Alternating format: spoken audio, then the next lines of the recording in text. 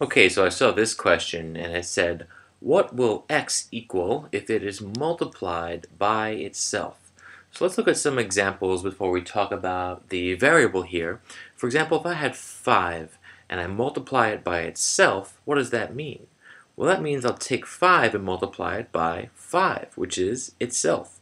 And then the product is just, right, 25.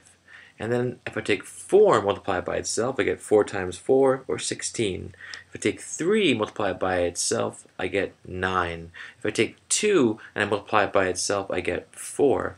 So we're asking here, if you take any number x and you multiply it by itself, in general, how can you represent the answer? What you might notice here is that I could write 5 times 5 as 5 to the second power. They mean the same thing, right? And here with 4 times 4, that's just 4 to the second power.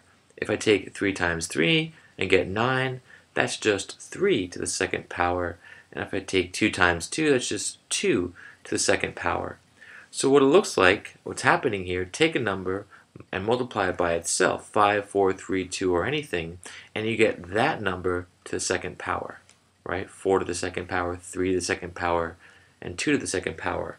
So here with x, it makes sense to get x to the second power, right? We're just taking some number, multiplying it by itself, and that is x to the second power.